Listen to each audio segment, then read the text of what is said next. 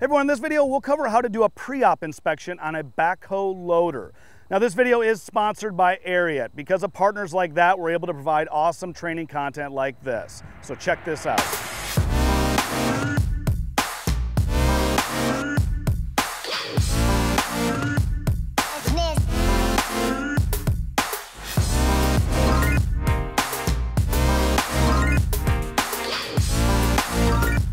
Okay, so this is how to conduct a pre-op inspection for a backhoe loader.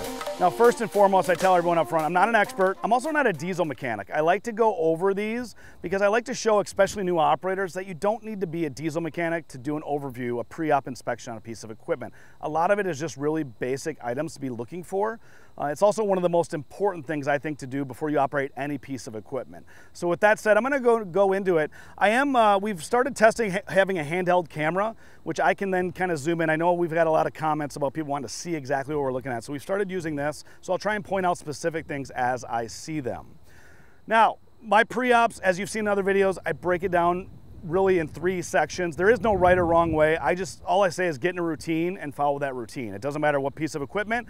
My first is always my general walk around. I just do a visual. It's kind of my big picture to see if anything obvious, because sometimes we get so close, we kind of miss some of those big picture things just because we're focusing so tight on it. Second is the compartment check. That's where I am going to open up any compartments, get a little bit more in depth. And then my third and final is the operator's seat. Basically getting in the cab, do my final inspection there. So with that said, here's how I do my pre-op inspection. Okay, for my general walk around, again, starting wherever you start, I try and be consistent. I'm usually on the driver's, whatever the door, the cab is. But I'm starting top to bottom, left to right, looking for anything obvious with this backhoe loader. So if I see anything any damage, anything like that, but starting up front with the backhoe loader, I'm looking at the tires. You know, you're looking at tread wear on these. Is there any damage to the tires at all? Anything like that? Looking at the planetaries, the drive systems on the inside, making sure there's nothing loose, there's nothing leaking. But that's also then on the front, just looking overall inflation. Does it look properly inflated? And then you're also going to look and make sure all your lug nuts, everything's secured on there. You're looking to make sure all those are connected. And then the actual drive system, the planetary there, making sure there's no leaks. This is how you would check your oil level. We don't do that daily, but you can actually put that level and open that up to see the level of the fluid in there. But again, on a pre-op inspection, just checking basic overview of it. From there, I'm looking anywhere where there's a joint. I'm not only, I'm looking to make sure it looks greased appropriately, so you can see there's grease coming out of there, but I'm also checking all of the hydraulic hoses.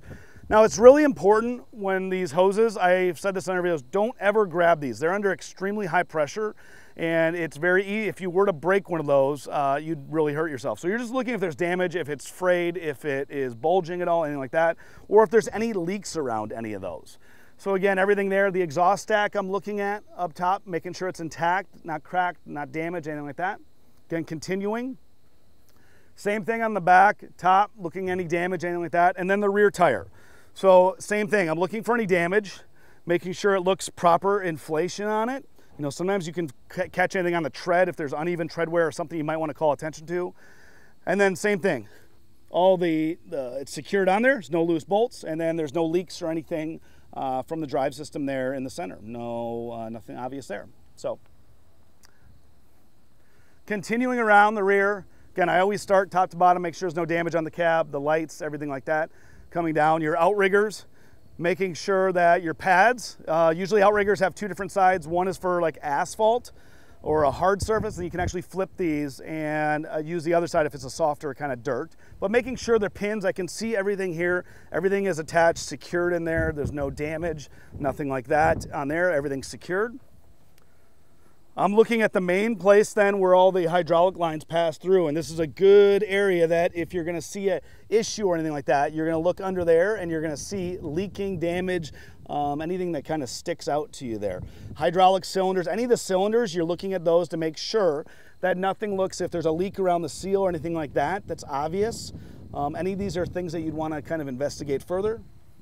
My boom lock is intact, looks secure, everything like that. And I'm kind of looking up along the back of the boom arm. Again, you follow those lines all the way up and seeing if there's any damage, anything like that. making sure all the pins, everything is secured. I'm just, again, eyeballing these really quickly. You know, if one of these kind of cotter pins was out, that means that could work its way out. So you want to make sure all of those are secured. Same thing with grease. I'm kind of looking to see, noting if it looks like it needs grease at all. If there's not any, if it looks really dry, that might be something that you're going to want to address. Same thing, looking over the top, the lines, everything like that. And then while I'm around the back, I always like to look underneath my equipment. So this is where, if it's been parked for a while, you can see if there's any leaks or anything that might be underneath the cab of the equipment. Like this one, I can actually see there's a little bit of dripping water. It's actually water from the air conditioner because we were running it earlier, but just because you can tell where it's at. If it's under the engine is up front, that's where you'd see the leaks there. If it was directly under there, it'd be the hydraulic lines. You can also see the bottom lines, hydraulic lines there. So again, all these, there's a lot of moving parts. You want to make sure there's no leaks, none of the lines look damaged, anything like that. Same thing, pins on this side and the hoses. And again, on the top, starting up top, looking down, any damage to the cab. Same thing, outrigger on this side, making sure no damage. Continuing, again, this outrigger, looking at the pins, intact. Again, starting at the top, seeing no damage there. Same thing on the tire on this side. Looks properly inflated, no damage, nothing looks, you know, if there's sometimes you'll have a piece of rebar, something could stick in it and it's not completely, hasn't ruined the tire yet, so you want to catch those. Same thing, making sure it is, all the lug nuts are on, it's secured, no leaks. Again, continuing over. Obviously you want to make sure you have your mirrors intact, everything like that. When I'm on this side of the equipment, this is actually where you check the hydraulic fluid. So you want to look at that line, you should be in between those two lines. Continuing around the front, same thing with these cylinders. If I were to see any leaks or anything around that seal on any of the cylinders, you're looking for that. And again, same thing with all of these lines. Again, it's just a quick kind of glance over. Front tire, same thing, any damage to the tire, looks properly inflated, lug nuts are all on.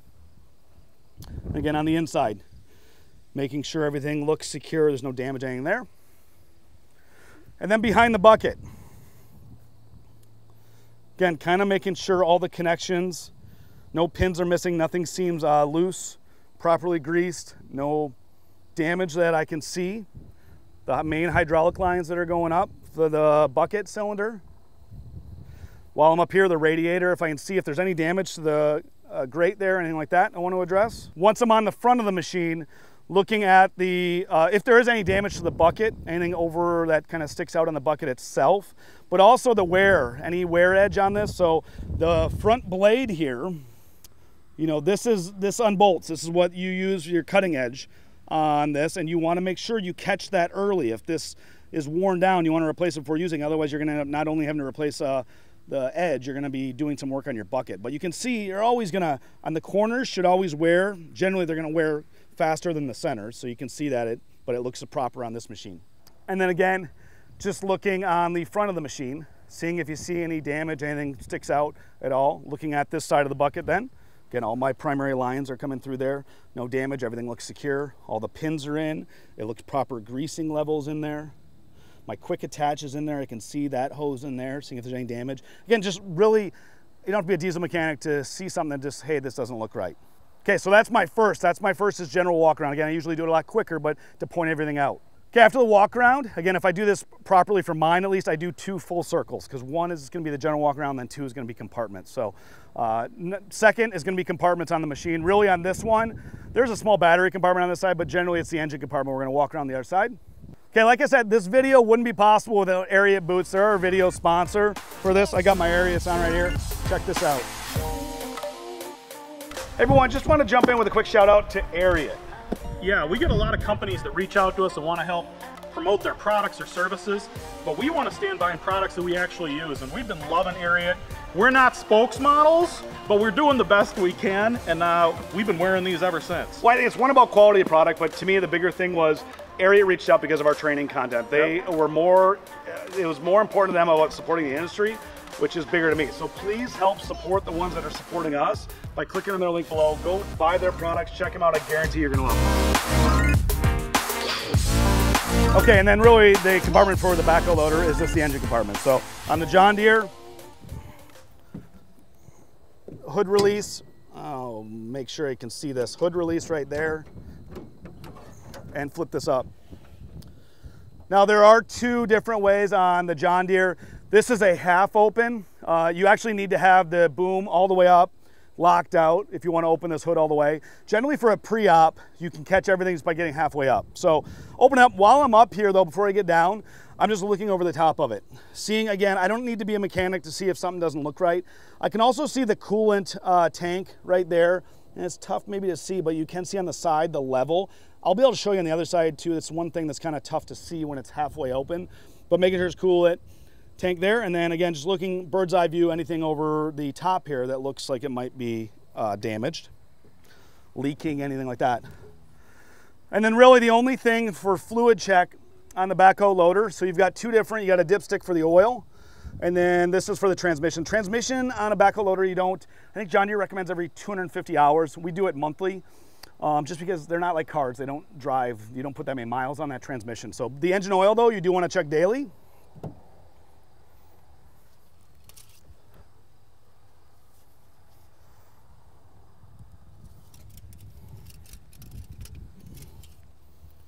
Looking at that, making sure it's full.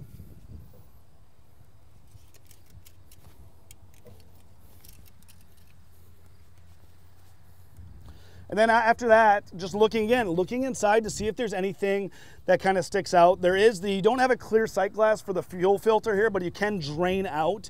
There's a drain out to drain out if there's any water or sediment in the fuel filter. But again, looking at that, and then I can also see my radiator fan in here. So if you look in here, you can see the back of it, seeing if there's any damage, anything like that. I'm checking this side, I'm gonna check the other side. And then again, coming on this side, same thing. I'm just looking in to see if I see any damage, any loose, again, anything that just sticks out. I don't need to be a diesel mechanic to say, hey, that doesn't look right. Finally, on this one, I was telling you, on the John Deere's at least, if you push this down a little bit, I can actually see the marker. I don't know if you'll see it that well on this camera, but that's how you check the coolant. Obviously, very important to check the coolant. Okay, and that was the finish of the compartment check. The third and final is getting in the operator seat. Okay, so after I do all that, I just get in the operator's seat. First of all, I just make sure full range of motion on everything. Nothing feels, there's no damage to anything there. You can check the back too, your backhoe controls. Seeing if anything obvious is damage in here. And then after that, I go ahead with John Deere, start it up. Seeing if once I turn the battery on, making sure there's no warnings or indicators on here that would tell me not to start it. And then there we go. Now, honestly, I'd like to start up and consider part of my pre-op. It's more audible. So is there anything that doesn't sound right to the machine? So that's the final thing I'm checking, is this listening? And then seeing as I go up if there's any indicators or anything like that. And then finally, I just check my fuel. So you can see fuel levels there, making sure nothing abnormal there, and we're good to go. Next step is once I actually go to digging or moving the machine, I'll do a cycle of the controls just to make sure they're operable. But that's how you do a pre-op inspection on a backhoe loader. Okay, again, that's how to do a pre-op on a backhoe loader. Please share comments below if you work on one of these machines regularly. If there's something I missed or tips or tricks you have, let me know. And again, big shout out and thank you to Ariat. This video wouldn't have happened without them. So if there's one way you can help support us, is go click the link below, go check out their product, help support the people that are supporting us. Thanks a lot, we'll see you in the next video.